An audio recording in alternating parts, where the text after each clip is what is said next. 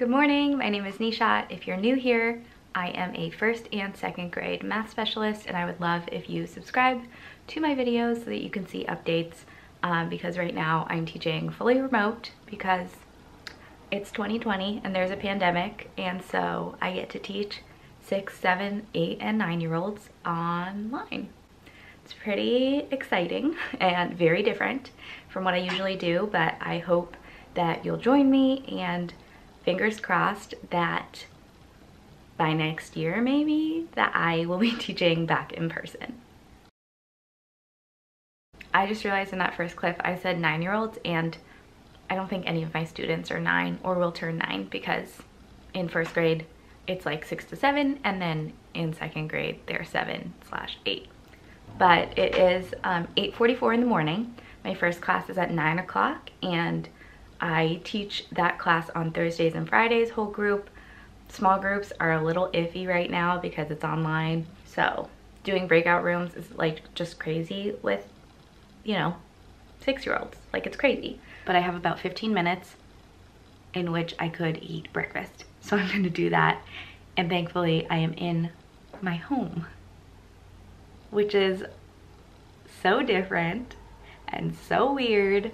If I was at school, I would have to be there at 7:15, and I do breakfast duty. So I would just like hang out and stand and watch kids eat breakfast. So it's just a very different kind of day. So I never eat cereal, but I went grocery shopping yesterday and I bought myself this like ridiculous sugar cereal. Lucky Charms Honey Clovers. I was just hungry when I was grocery shopping, so don't do that. It's a terrible idea.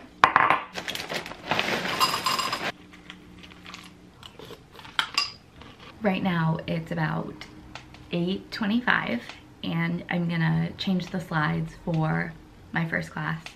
A lot of people don't realize this, but when you're teaching remotely and your curriculum is made for in person, you're kind of rewriting everything because there's just a lot of things we can't do online that we could do in person.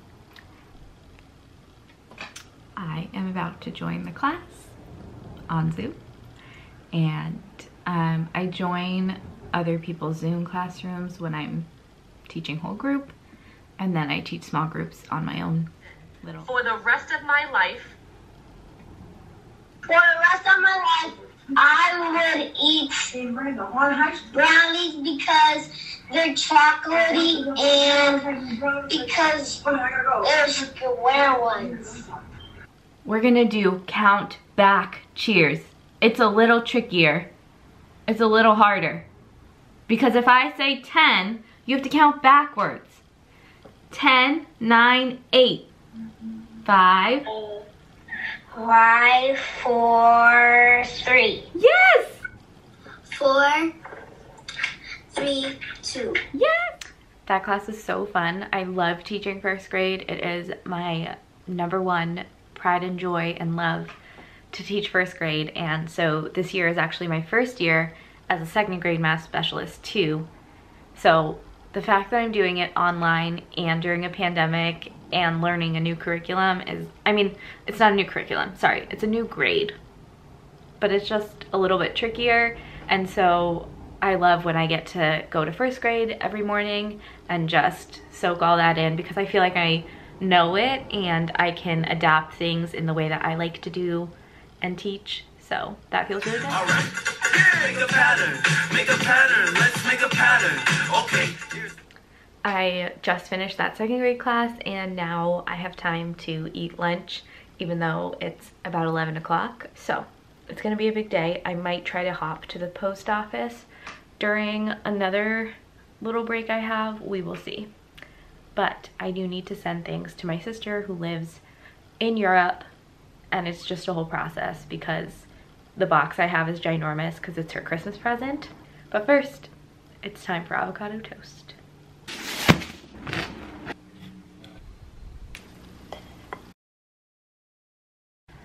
The thing I just realized too about being a teacher and a YouTuber is that you're seeing such a small piece of my day. So the stuff that I film is the stuff that I can film. I will not show like me teaching a whole lesson or my kids responding back to me usually. I can't show their faces, and I'm not really trying to show you like an entire hour or two's worth of me sitting and just like working. Like I said before, we're rewriting all of these lessons for the curriculum so that they make sense online, but also so that they're more fun. I always do that with lessons. I have not met a teacher that just reads the curriculum straight, because most of the time it's boring and it's made by people who are not necessarily current teachers. And so we're just trying to do the best we can for these kids, and I'm not trying to sugarcoat what is happening during this pandemic, because teaching right now is absolutely crazy. It feels different, and I wanted to document it mostly for me.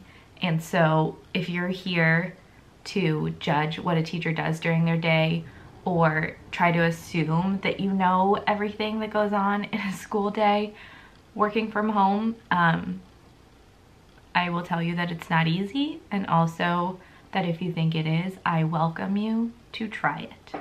There are, of course, many teachers who are in person, and I really am grateful that I get to be home and be safe at home, because I know so many teachers have been exposed to this virus, and we just don't know enough about it to know what the long-term health effects are. So that's all I'm gonna say about that. We're gonna get a board and a marker to write with, okay? I'm gonna go get mine. Okay. I got cold and put on this like ridiculous Sherpa sweater, and I just finished packing up this ginormous box that I'm sending to my sister. It is heavy and large, and it's probably gonna cost over $100 to send to Europe, which is totally fine because I haven't seen my family in I think a year now. They came for last Christmas, and it's been almost a year, and obviously because of the pandemic they haven't been able to travel here, and we have not been able to travel there, so all worth it to send over some like goodies from the US that they can't really get there. I am back from the post office. I have one more class today. I grabbed a snack really quick, and hopefully I'll run after this because it is really nice out, and we've been having really cold days, but it's beautiful outside right now. So I'm glad I ran out really quick just to go to the post office. And now my last class of the day. It is Friday. I feel good about it, and I will see you right before my run. I just finished the last class. I'm about to change and go for a run. The sun is gonna set real soon, so I'm actually gonna end the vlog here, and hopefully I will see you guys tomorrow on the weekend. And I am hoping that I get to do some Christmas decorating, so that is what you have to look forward to. Thank you so much for watching, and I will see you next time. Bye!